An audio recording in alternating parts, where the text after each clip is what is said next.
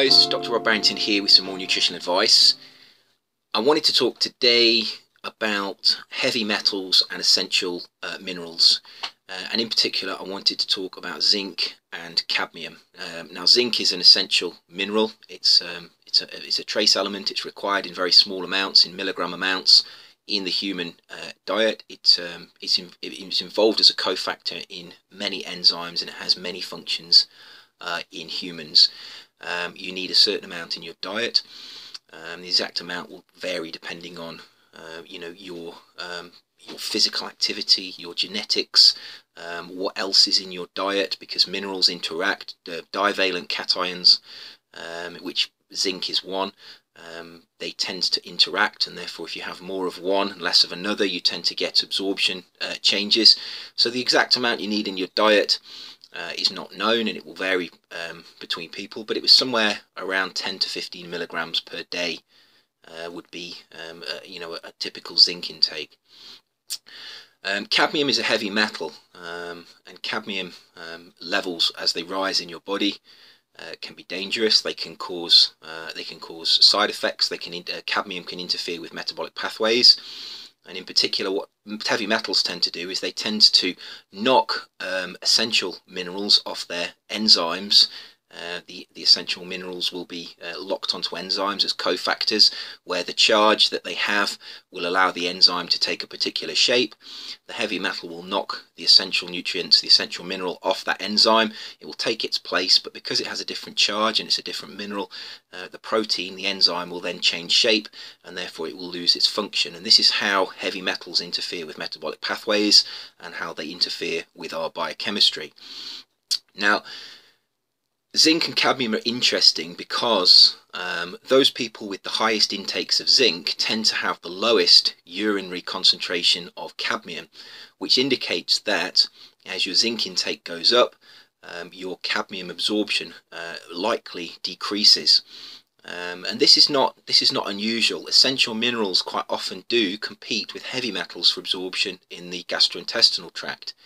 So if you have an optimal intake of zinc, and as well with other essential minerals, you can actually decrease your absorption of heavy metals, which may have detrimental effects on your metabolic pathways. And there was a paper that I will put the link to in the comments box below this video that looked at the association between zinc intakes and cadmium levels in the urine of a population of subjects. And for every 10% increase in dietary zinc levels, there was a 0.46% reduction in the urinary concentration of cadmium. So that's quite interesting.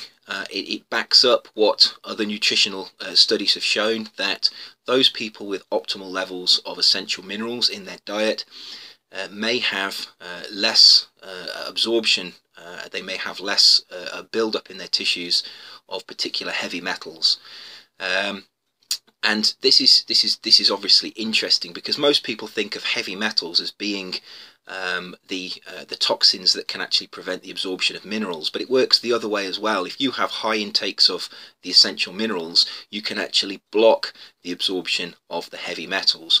So these interactions work both ways, and this is another reason why a high quality diet containing all the essential vitamins and minerals in the balanced amounts that you require them, this is another reason why it provides you with good health, because not only does it provide you with the optimal function of your tissues, it can actually act as a barrier to stop the absorption of particular environmental toxins, causing detrimental effects on your metabolic pathways.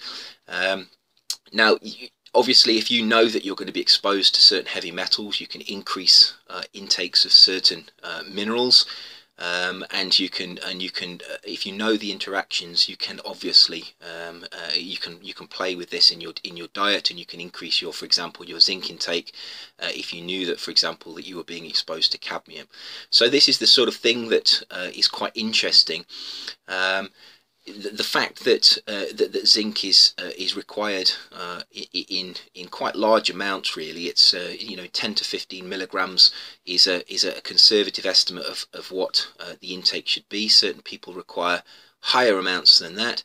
And another interesting finding in this study was that those people that took supplements, there were a number of people that took supplements. Those people that took supplements, there was actually a dose response and a time response with regard to the amount of cadmium that was in the urine.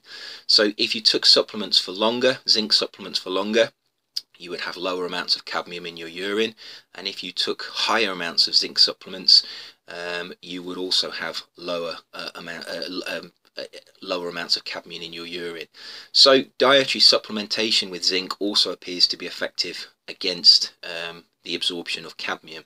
Now, this is not the only interaction. There are other interactions.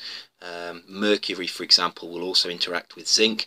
And those people that, for example, have mercury fillings probably have a higher requirement for zinc, because some of that mercury will be absorbed to their body, and it will interact with zinc in the metabolic pathways. It will interact with zinc in the gastrointestinal tract, and therefore your requirement for zinc will increase. But if you increase your zinc intake through the use of supplements or through a high zinc diet, you can actually prevent the absorption of some of that mercury. Now, I've always recommended to people that they don't have mercury fillings, and if you have mercury fillings, that you have them removed. But if you do have them and you want to minimize the damage, having a high quality diet with the correct balance and the correct ratio of all the essential nutrients, essential minerals in your diet will actually go a long way to protecting you from the damaging effects of those of that mercury. And the same is true for other heavy metals such as lead as well. So I hope that was interesting. I'll put the link to the paper in the comments box below this video. Remember to eat well, stay healthy and protect yourself, and I'll see you soon for another video. Please take care.